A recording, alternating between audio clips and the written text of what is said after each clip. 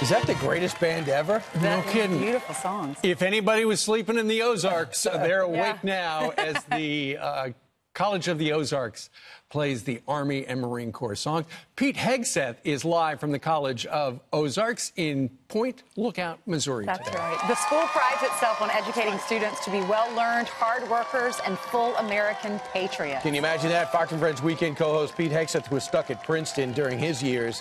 Hey, Pete, what is it like out there? I should have been stuck here instead. What is it like? Look at it. What a great college they've got here, College of the Ozarks. You know, they came to national prominence because they took a stance on the Nike issue. They said, we're going to just stand, and they did. But the school is about so much more than that. Hard work, patriotism, faith, which they put at the forefront. We had a chance yesterday to talk to a bunch of students on campus. This is what we saw. Take a listen.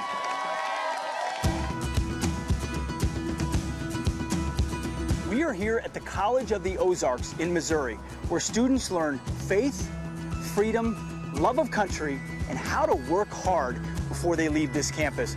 They call it Hard Work U. Where are we right now? We are at the Keeter Center.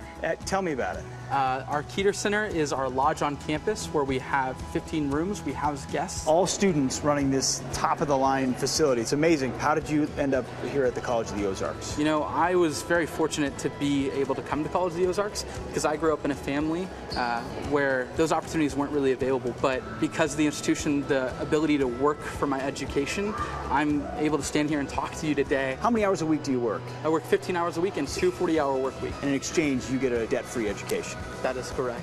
The students do the dirty jobs, I can do the dirty jobs. Why not? You're a student, you got the regular course load, but you're also overseeing 8 students that make sure that this milk not only makes it to the Keeter Center, but you're able to process it so it can be sold on the open market as well, right? Yes. What's the biggest surprise you had working here? Everything, honestly, because I did not come from any sort of ag background. So every single day I came in knowing I was going to learn something new, but I liked that. All right, it looks like we're on a farm, but we're actually still here on campus at the College of the Ozarks. We got peas over here, green beans, cauliflower, broccoli, pumpkins. I look around and this is not your typical student experience. No, it's not. The school likes to educate the head, the heart, and the hands. So by going to class, I'm learning a lot, but I'm able to implement that knowledge that I learned from class here at a workstation like the campus garden. It's pretty good, man. We're at the Fruitcake and Jelly Kitchen. We can over 40,000 different products, and it's students that make that. Correct. Have you learned to be more proud of your country from being at this college? Yes, I have, definitely. And the ability to stand up for what you believe. Very cool. And the ability to make some killer jam, so I'm told. Yes. And butter. So would you be willing to show me how to do this? Yes, of course. So, Emmy, can I try one of these? Yes, you can. Go ahead. So now be careful, it's hot. Yeah, it is. Yes. I can feel that. Am I going to burn my tongue? We'll see. No. Good? That's fantastic. Okay. Really good. Well done. Wow. So, Pete, you learned a lot.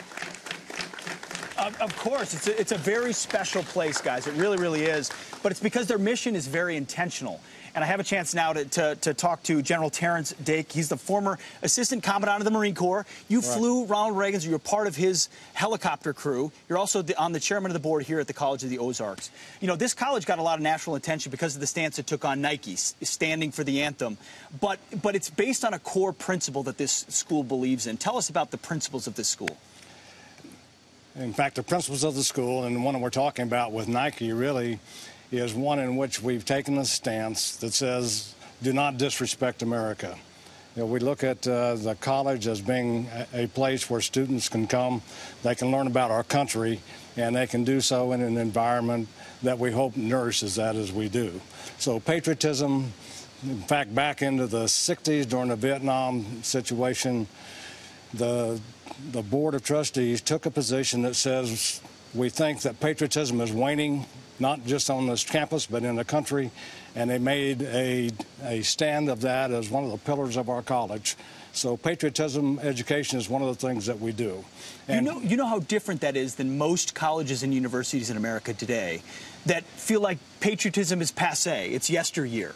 But here you reinforce that our country is a special place. We absolutely do. We believe that America is an exceptional nation. We believe that the kinds of things that we stand for need to be broadcast. We appreciate the opportunity to do that here. You know, patriotism here, we do it in several ways. One of those is a travel program where we team up a student with a veteran, send them off to the battlefields where the veteran fought, and let that student learn and hear about the sacrifices that those people made on their behalf. We talk about sacrifices in America a lot, but the sacrifices we talk about aren't always well placed. And I think the sacrifices that the veterans do, the battles that they fought, and our students see and hear that and bring that back to our campus, and that's part of the patriotism. General, just our viewers are interested. I mentioned Ronald Reagan. You were a part of flying him when part of his presidential detail. What was that assignment like in the Marine Corps? Well, you know, that's kind of different. That's really not a Marine Corps mission. Marines fight battles, and but flying Ronald Reagan was a highlight for an old helicopter pilot to be able to do that, for sure. But Ronald Reagan had a thought, too, that said that democracy can be extinct in a single generation.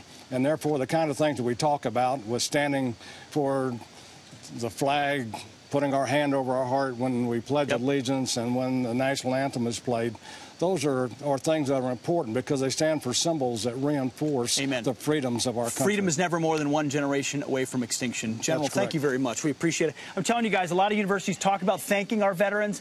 This place lives it. I've seen it across campus. They send folks with war veterans to where they served, and they truly do honor those that mean so much to this country. Thank you for being here. What a school. Yeah, that is such a great concept. So, Pete, do they have a football team? No, but they have a great basketball team, a baseball team, maybe football eventually. But they've taken stances there, too. Teams that come here cannot kneel for the anthem. It's part of what they stand for. Everyone on campus has to work, and then you can graduate debt-free. Like the signs say. Yeah, and they are pumped up. I've been debt-free. All right. Terrific. All right. We can't hear you, Pete, because everyone behind you so riled up.